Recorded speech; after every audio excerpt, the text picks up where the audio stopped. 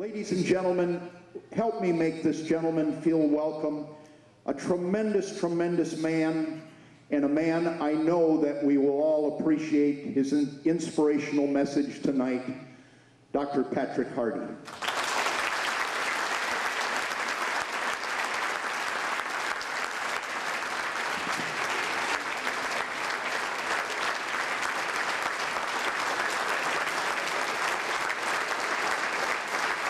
Thank you very much. Thank you. I do have a speech. I'm going to start at $100.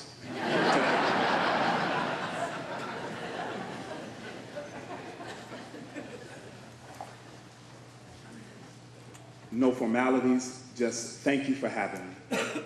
This is an honor, and it's absolutely a privilege, and I appreciate it.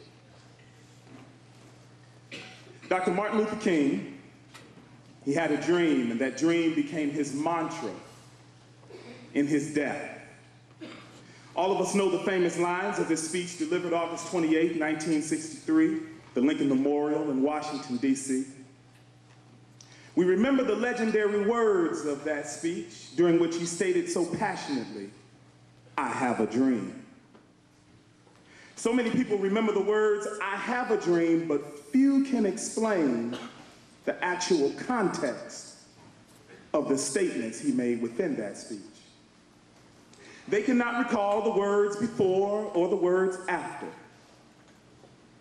Few actually know that these celebrated and well-known lines came towards the end of a much longer and very serious soliloquy.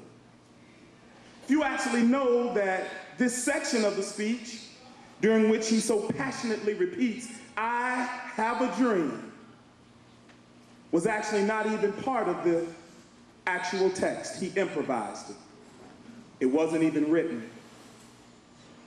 Not many people know that the words, "I have a dream," are not the title of his speech. It was originally called Normalcy, Never Again. And Dr. King changed his speech, and he changed the title a few times, simply settling on the title Normalcy Speech.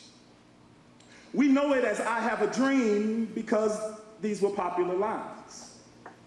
But listen to a portion of what he actually said. "Let us not wallow in the valley of despair, I say to you today, my friends. And so even though we face the difficulties of today and tomorrow, I still have a dream. It is a dream deeply rooted in the American dream. I have a dream that one day this nation will rise up and live out the true meaning of its creed. We hold these truths to be self-evident, that all men are created equal." You see, Dr. King dreamed of a day when discrimination and segregation would no longer exist, and we would all be treated equally, no matter our ethnic background or our culture. Later in life, Dr. King dreamed, and this is important, his dream evolved to focus on the elimination of poverty. Dr. King had come to understand and believe strongly that his idea of equality could not exist and could not totally be fulfilled while slums and ghettos and homelessness and high unemployment remained a stark reality. So we gather here today understanding that we have made significant progress towards his dream. The fact that we're in the same room is a testimony to that. The fact that this young African-American man stands before you today is a testimony to that. So given the context of everything I just told you, I'm thankful to be here. And it should make sense to you that I take this moment very seriously.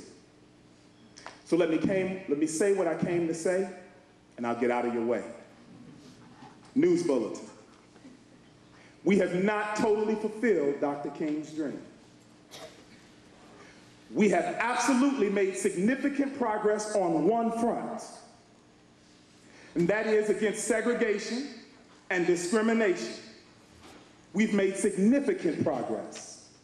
but we continue to get outflanked by poverty, homelessness, and unemployment. Here in the Freeport area, our per capita personal income is well below that of the rest of the country. When examining our income, we know that the overall net earnings decline when it's disaggregated by place of residence. Our median income is below that of the rest of the state. Our data tells us that unemployment in Freeport is way too high, and job creation is virtually non-existent. We graduate a reasonable number of high school students. However, we struggle to attract and retain those with an education with training beyond high school. It's called the brain drain. Anecdotally, longtime residents of Freeport will tell you quickly that this was once a fine city. But they will also tell you truthfully that several neighborhoods are now in decay. Property owners seem to care less and less about their neighborhoods and about the appearance of their properties. And in some neighborhoods, this problem of not caring is worse than in others. With this kind of information, I'm duty-bound to repeat the words of Dr. King that I read to you earlier. Let us not wallow in the valley of despair. I say to you today, my friends. And so even though we face difficulties of today and tomorrow, I still have a dream. It is a dream deeply rooted in the American dream. This was his dream. But how do we move from his dream to our own vision? Having a clear and sustained and well-articulated vision is critical, and it's the first thing we lack. No one has articulated a clear, precise vision for how we bring life to this city and how we make it a beacon for this region. How do I know there is no vision? Because the people don't know. They don't know what the vision is for economic growth. They don't know what the vision is for business development. They don't know what the vision is for job creation, for youth programming, each of which would cover our flank against poverty. Patrick, how do you know that the people don't know? In part because I researched you before I came. And when I asked, the people didn't know. When I asked your high school students, they didn't know. And this is a fatal error. Y'all gonna be mad at me. This is an important and fatal error when the people don't know. I read a little book. I can't get into it tonight, but it's about a guy. He had 12 friends. They killed him. In that book, it says this: where there is no vision, the people perish. Another translation of that very same line, I almost said scripture, line. Another translation says it this way: where there is no vision, watch this, the people cast off restraint. Someone in this room must take the lead and cast a vision for this city. It's important because the people are casting off restraint. We are running in every direction with no destination in mind. Your children are casting off restraint and going their own way. When the people are not driven by a vision and towards a vision, they go their own way. It is the vision that restrains and constrains the people. It keeps them moving in a common direction, speaking a common language while sharing a common thought. The vision gives the people hope.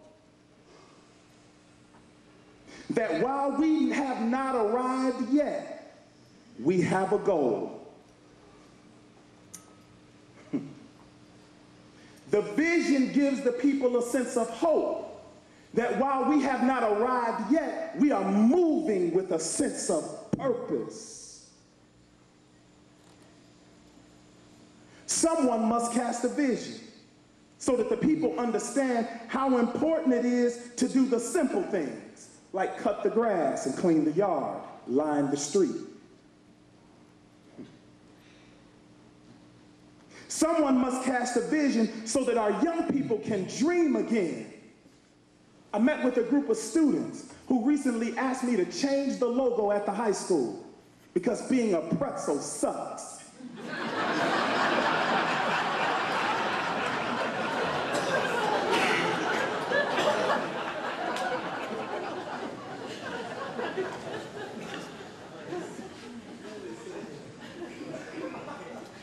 Because you haven't told them the rich sense of history they have.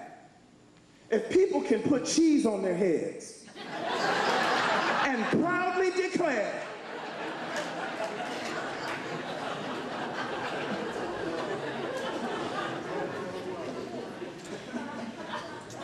if Virginia Tech can be proud of being referred to as a Hokie,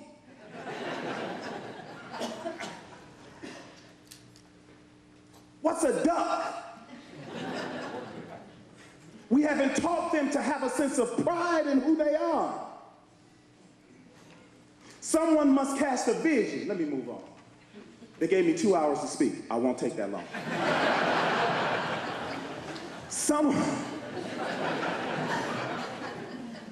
Someone must cast a vision so that sensible people can ignore the blogging about how horrible the city is.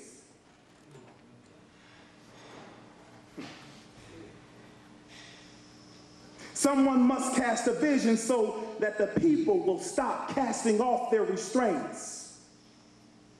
Someone must move us forward. Now, before I go on, let me deal with the thought that may be flowing through the room right now. Let me just say it. You're thinking, Dr. Hardy, you're not a politician or a businessman. These are complex issues that are affected by outside entities, maybe at the state level and at the federal level. And these things are complex. I agree with you. I'm not a businessman or a politician. And I may not understand all of these things, but here is one thing I do understand.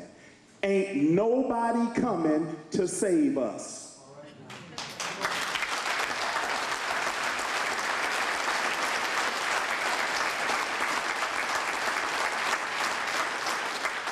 We have to stop waiting on the federal government. They ain't coming. We have to stop waiting for politicians to stop arguing about Democrat versus Republican. They won't do it. We have to stop waiting on the state of Illinois to get out of debt, pay its bills on time, balance the budget, stop arguing and stop making excuses. They can't do it. We're broke. We need a vision from right here, and dare I say, right now.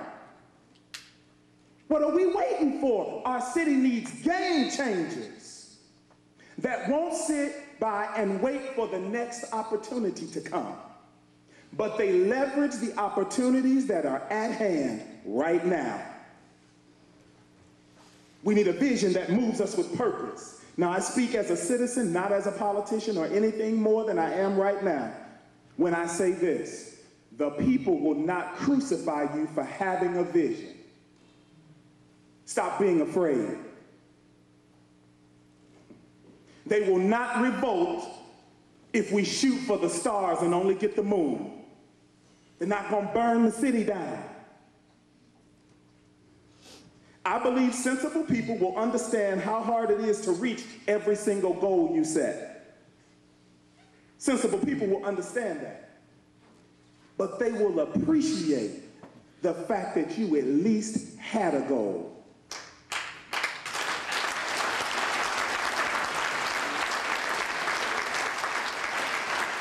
We need a vision.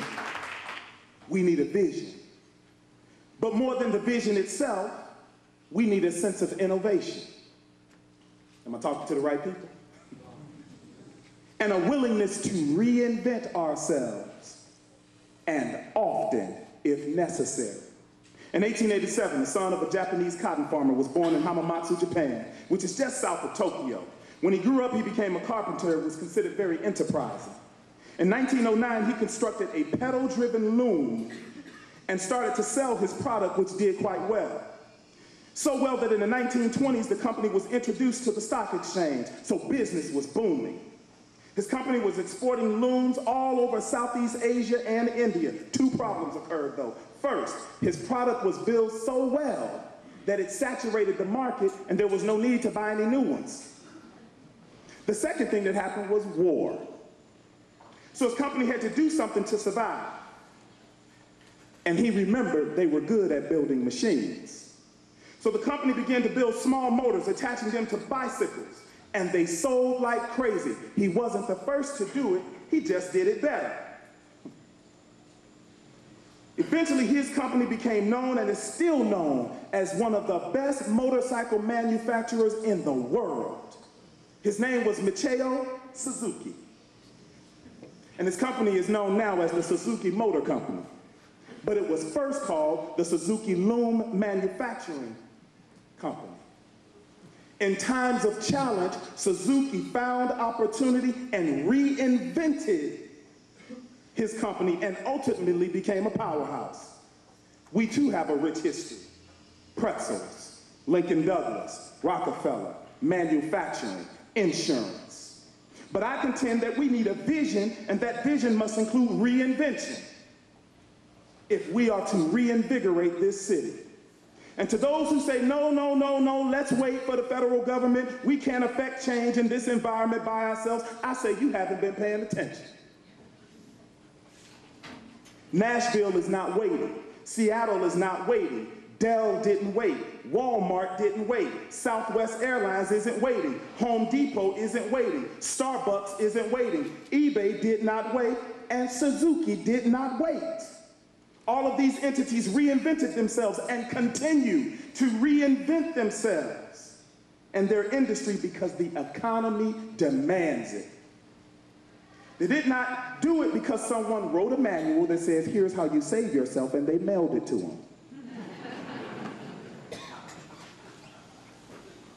These folks brought together their best minds, watch this, and determined a new path, and they achieved. Freeport does not lack the great minds. We just lack the courageous leadership to bring together the great minds.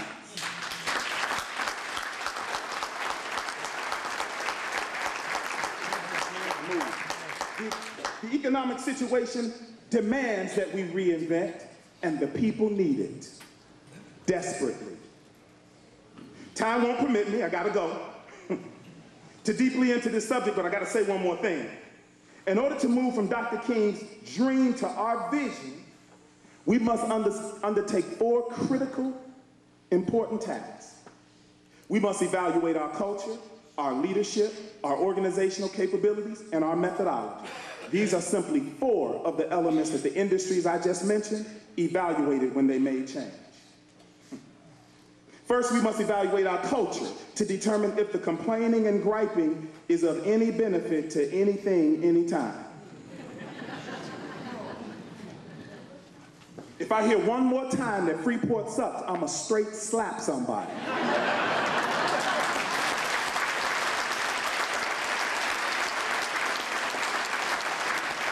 I'm tired of being asked, why did you come here with a Harvard degree? It's not entertaining anymore, y'all. I'm tired of being asked, why did you bring your family here? And I wish my students were here to hear this. I'm tired of being asked to leave. That ain't in the speech, man. And now I lost my place. We have a culture that exudes self-hatred. I'm sorry, you shouldn't have gave me the microphone. We hate ourselves, and we're so willing to say it out loud to anyone who will listen. And so, we need a group of great minds to come together and create a new vision for our city, and they must determine if this culture helps us. And if this is the case, that it doesn't help, we must create a new culture, and then we must promote it and propagate it. Second, those great minds must come together and evaluate our leadership. What are the business, political, and educational leaders doing? Is that leadership effective? Does our leadership work to unify us or divide us? Does our leadership solve problems or create problems? Those great minds must determine the 3 or 4 things that great leaders must do in order to change us. Then we have to tell them and hold accountable and unseat them if we have to. I said it, sorry. I got 2 claps on that. We're afraid to have that kind of talk. We're afraid to go to our leaders and say, this is what we demand of you. Stop pursuing your own agenda, pursue ours. What would happen if we revolted in the streets? There must be a willingness to do this, knowing that those doing the evaluating will likely be evaluating themselves. Can you take constructive criticism? Third, that team of critical thinkers must analyze and evaluate our organizational capabilities. Does the city have the organizational capacity and infrastructure to bring about real change? What are our strengths? What are our areas for growth? And last, that meeting of the minds must evaluate our methodology. Is what we're doing working? There's an organization. It's called Freeport Alive. Freeport Alive. The members of this organization include leaders from business, education, finance, the medical field and health fields, politics, and various grassroots and community-based organizations here in the Freeport community. Freeport Alive believes at its core that this city is still alive and well.